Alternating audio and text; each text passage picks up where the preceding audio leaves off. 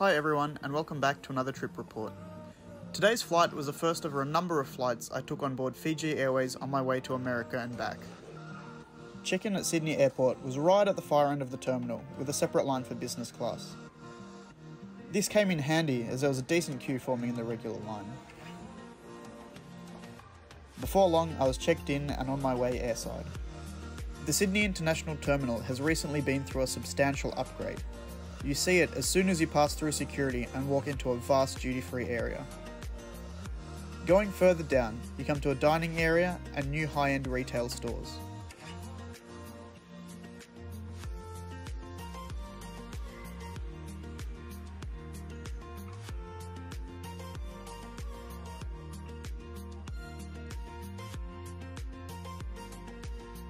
Here's my plane coming into land and the moment Fiji time kicks in. The incoming flight was slightly late and meant my flight was delayed by over an hour.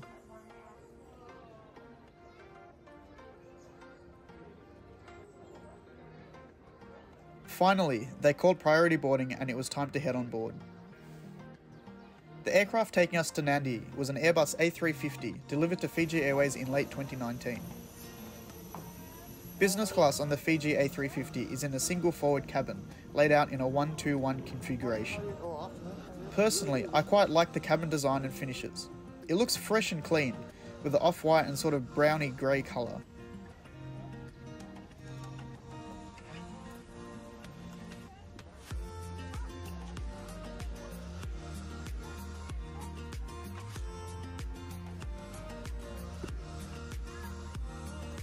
Here's my seat for today's flight. At the seat was a pillow, blanket and an instruction card on how to use the seat.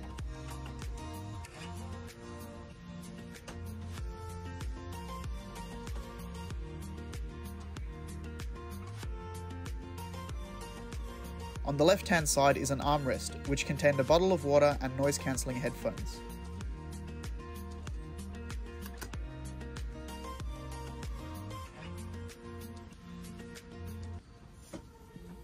On the right side was the main console, with 2 storage areas, power and USB outlets, remote control and seat control panel.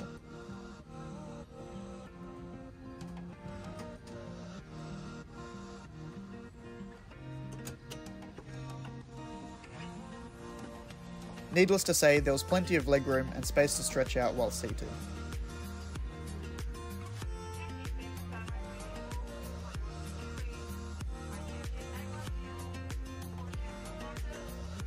Despite being a full cabin, the seats offer everyone great privacy thanks to the wraparound side wall. The crew soon came around with drinks and a towel with a cool Fiji branding on it.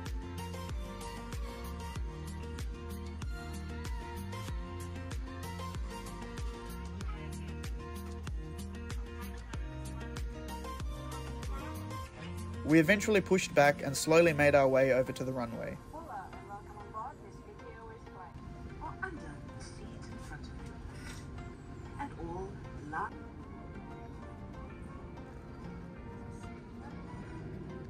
As we took off, I had some nice views back over the airport, but it would have been nice to sit on the A side and see the city as we turned.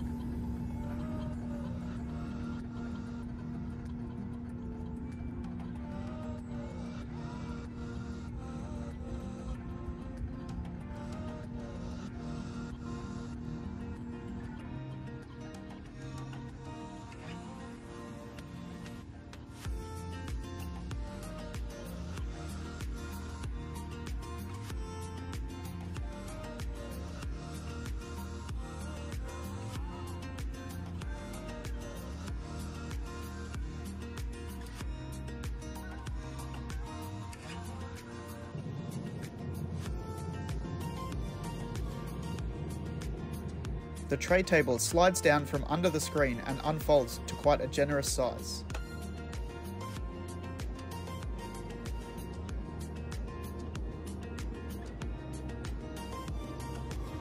The crew came around and took our orders for the meal service. I had a look through the menu and chose the beef.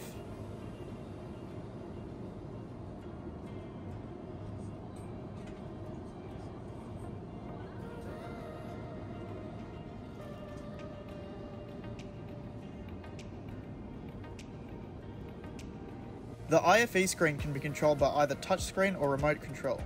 The screen was quick and responsive. As far as content goes, there was plenty on offer to keep you entertained. Loads of movies, TV shows, music and games.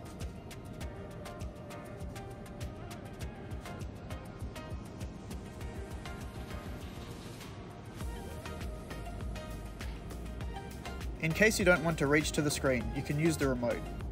Personally, I found the remote a bit awkward to use and preferred to just use the screen.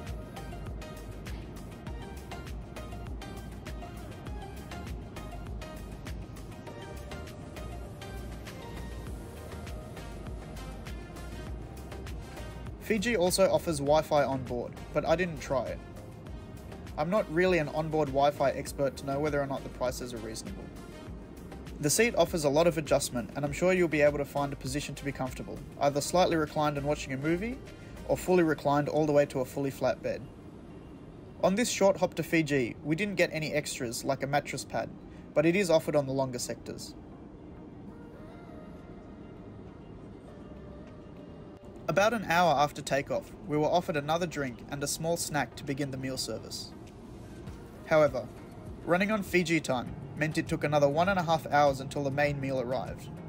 This was 2.5 hours into the flight, which is only about 4 hours overall. And, as you might be able to see, my beef looks suspiciously like chicken, as I was given the wrong meal. I raised this with the crew and was told that the beef had run out. I was pretty annoyed for a couple of reasons. First of all, I was penalised for sitting at the back of the cabin. Usually I prefer to sit near the back so I don't disturb anyone while filming.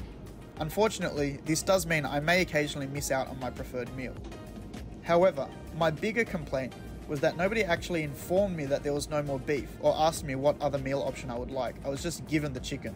The food itself was fine, no complaints there, and I ate the chicken. Then, suddenly, a surprise, a beef appears. And boy am I glad it did. The beef was super tender and tasty, and as my hangriness subsided, I thanked the crew for finding me a beef meal. It would have been too easy for the crew to not offer me the beef even after they found it, but I appreciated their honesty with this. The sun started to set as we made our approach into Nadi, and it was dark by the time we landed. Overall, I'd say this was a decent way to fly. The service definitely lacks the polish and finesse of the regular major carriers, but Fiji is more of a leisure airline in my opinion. You kind of adjust your expectations to suit. Despite the very relaxed attitude to time, the seat was great, entertainment was plentiful, and food was well above my expectations. At the right price, Fiji Airways Business Class is definitely worth a go.